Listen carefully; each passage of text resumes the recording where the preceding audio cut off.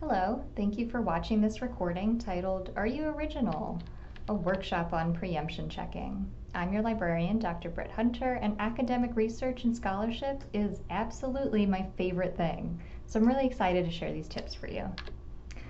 Our goals in this workshop include learning some basic methods for developing a paper topic, understanding the importance of preemption checking, and when you should prioritize it, identifying sources to use as you conduct your preemption research, thinking about what to do if your topic has unfortunately been preempted by law or by author, and finally, locating helpful resources at the FSU Research Center.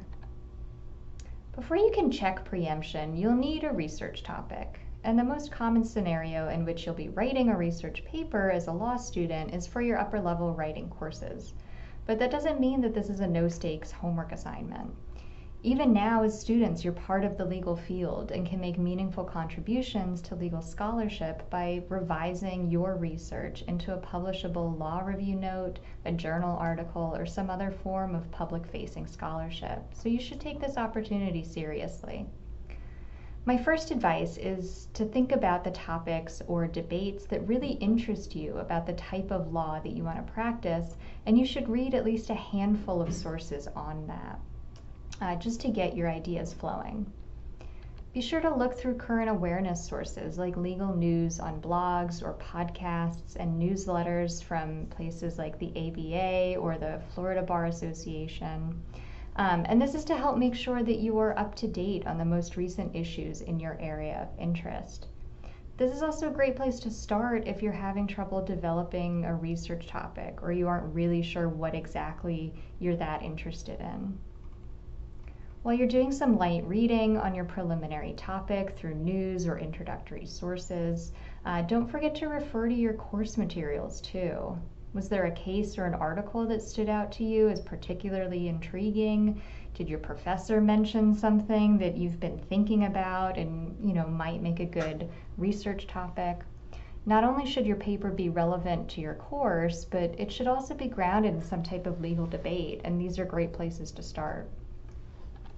Don't forget to set up alerts through Google or legal databases so that you can continue to monitor the subject of your paper throughout the research and writing process. This will be especially useful to check for preemption, as I'll demonstrate in a few slides, but you'll want to start doing this even before you develop your specific thesis.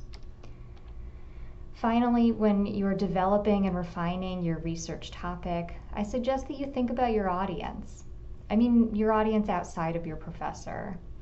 Think about the different academic, industry, or government fields that intersect with your work. Not only will this help you think about databases and journals to consult during your research, but it'll also help you think about what's at stake for your research and what methodologies or type of evidence should you consider to make the most convincing argument possible.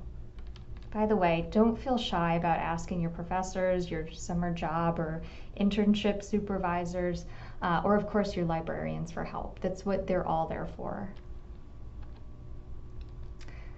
Here is a list of some common research frameworks that might help you refine your topic of interest into a good research topic with space for you to make an original contributing argument. These prompts and frameworks should help you think about the internal organization of your paper, what type of supporting evidence is important, what your rationale and contribution are, and how your thesis might develop during the process. So to summarize the research process, your paper topic should be based on your area of interest, and you should familiarize yourself with current debates and developments.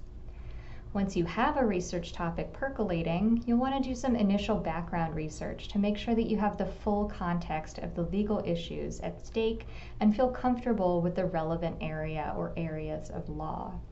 This is a good time to consult introductory sources like nutshells, hornbooks, and commentaries. This is also a good time to start honing your paper's thesis and write down questions that you'll seek to answer throughout your paper. As your ideas come together, you'll move into more focused research in primary and secondary sources to put together your arsenal of supporting evidence. Remember that your research and paper, and as you develop your ideas, will likely have to change throughout the process. So you'll probably go back and forth between background and focused research, and you might even have to revise your tentative thesis or even your whole topic. So amid all of this researching, what exactly is the time that you need to check for preemption? The short answer is continually. Throughout this whole process, from the first glimmer of a thesis seedling to the final stages of writing and revising, you should continually keep an eye out for your topic being preempted. Which begs the question, what exactly is preemption?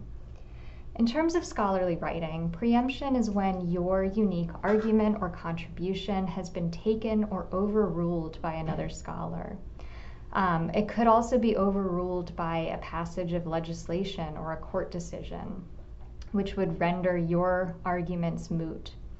It's vital to do thorough research to make sure that what you think is your original and unique idea hasn't already been written or resolved somewhere else. Another way to think of preemption in your writing and research is to compare it to the legal doctrine of preemption from the Constitutional Supremacy Clause, which states that a federal law is superseded or supplanted, or a federal law can supersede or supplant any inconsistent state law or regulation. In this analogy, your tentative thesis would be mooted when a higher authority, quote unquote, like a published work or a settled law, renders your thesis inconsequential.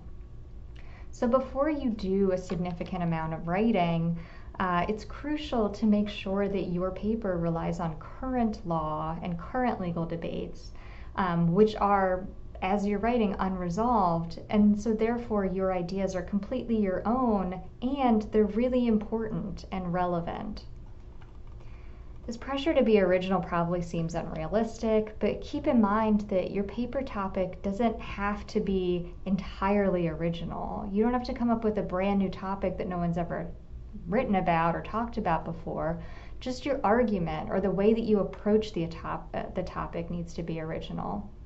Think about this as a new or a novel way of addressing an issue or solving a problem.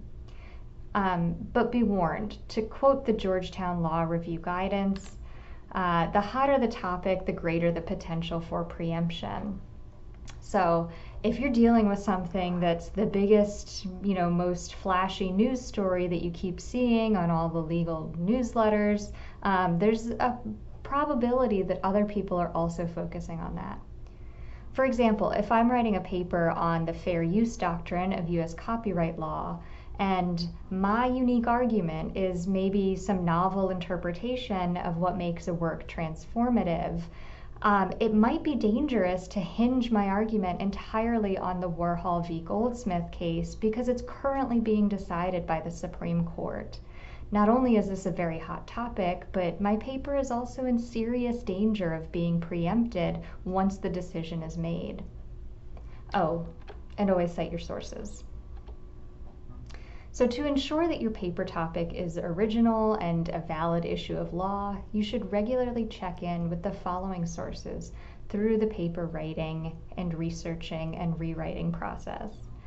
You should check primary law, secondary legal literature, non-legal scholarship, forthcoming publications from legal and non-legal scholars, and current awareness sources.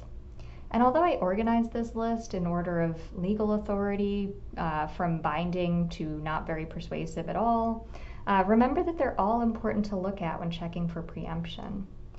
And the remainder of this workshop will actually cover quickly these individual types of sources. The first one, primary law, should be very familiar to you, and you should be developing a good comfortability as law students with researching primary law. If your topic focuses on a circuit split or the impact of a set of specific regulations, for example, you will absolutely need to use all of Westlaw, Lexis, and Bloomberg to search for relevant laws and ensure that the problem your paper is trying to solve is actually still a problem. If you haven't already, you should develop a familiarity with citators. Keysight, Shepard's, and BSight are useful are used by the big three legal databases. And don't be alarmed if you see a flag or a symbol pop up on a case that you're working on. All of these citators have keys that explain things like negative treatment or superseding decisions, so be sure to read them carefully before throwing out all of your research. For example, my Warhol v. Goldsmith case that I mentioned earlier is marked for negative treatment in Westlaw, but positive treatment in Lexis. This is just because the writ of cert was granted and a superseding decision is imminent, but it's interesting to see how the different citators react differently, and that's because these are edited by human beings. So don't, see a yellow flag and freak out. So when your thesis is strongly dependent on one law, you may find that it's overturned or amended as you research, write, and revise your topic. And this would mean that your paper has been preempted by law. To avoid this pitfall, revise your paper's scope, or revise the issue you seek to address, or change your argument and the evidence that you use to make it so that you're still making a valuable contribution to scholarship.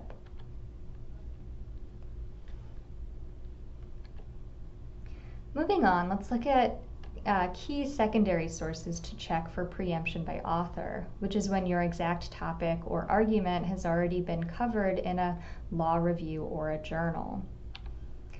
You should check all of the big three databases again for secondary sources, starting with law reviews and journals. But remember to also look for ALR annotations on developing issues surrounding your topic. Not only are these great resources to find additional primary and secondary scholarship, but they're unlikely to preempt your topic completely, and instead they often provide very good background and focused research. And don't forget Hein Online is another great legal database. It's a massive database that contains plenty of primary law and secondary sources and provides numerous different collections to search within. It's especially excellent for historical materials. So if that's part of your methodology or approach, be sure to use Hein Online. In addition to journal and article databases, don't forget to use the library catalog to find treatises on your legal topic or the field that your topic relates to. Although the scope of treatises are much larger than your research paper, discrete chapters or subchapters might have already made the argument that you plan on making. So they're also an important place to check for preemption, as well as being a great source for building your knowledge. If an argument in a legal treatise doesn't preempt your unique topic, then make sure to cite it and any supporting evidence in your paper. And be sure to chase footnotes or endnotes. If you find something that's really relevant, look at those endnotes and footnotes and see what the author is citing, and be sure to follow up with those sources. This is another way to check for preemption, and it's also just a really good, smart way to do research. If an argument in a legal treatise doesn't preempt your topic, make sure that you cite it. Not only are these books available on the library catalog, but ebook versions can often be found on Westlaw, Lexis, and other legal databases. To use the advanced search interface of the library catalog, go straight to lib.fsu.edu. And in addition to treatises and monographs, the catalog will find articles and news as well. And if you select the statewide catalog search at the top of the advanced interface, then you can request materials from other Florida libraries and institutions through the statewide UBarrow Interlibrary Lending Service after you sign in with your FSU credentials. In addition to secondary legal sources, you'll also want to research non-legal publications, since most law topics intersect with other academic and professional fields.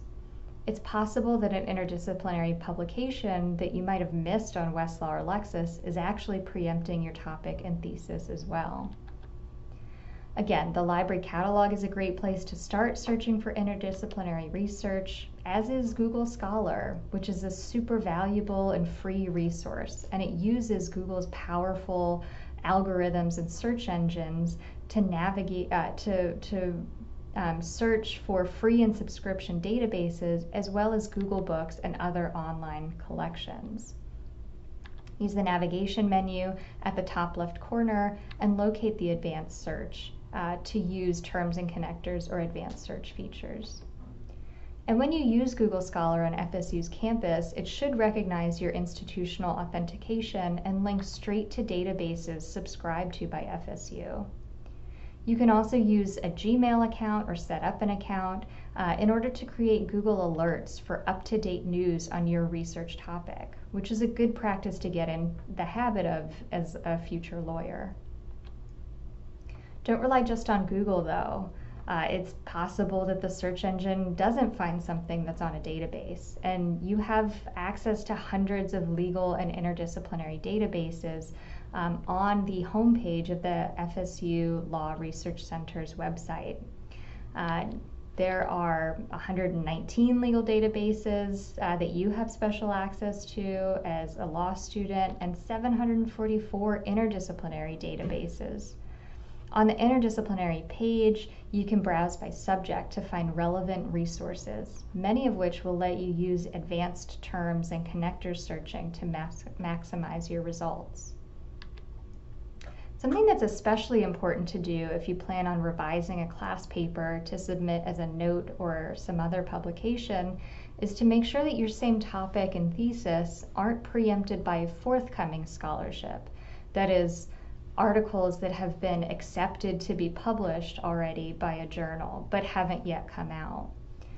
In the handout for this workshop, I provided links to several other online repositories that collect preprints and forthcoming publications, but one of the biggest repositories, SSRN, contains a collection called the Legal Scholarship Network that you should definitely check out. But to keep things inter and multidisciplinary, use the advanced search on the whole platform to include all of SSRN's networks and categories. This will filter through millions of abstracts and full-text papers. So although this has been a pretty quick overview of many different sources, remember that researching is a continually evolving process. It's not likely that the exact topic and thesis you've been working on will make it into your paper without any revisions or alterations. So please remember that your team of librarians are available through the student ref email at the reference desk and through the Ask a Librarian and Book a Librarian forums on the website. We strongly encourage you to use Book a Librarian, for example, if you need help at any point in the researching and writing process.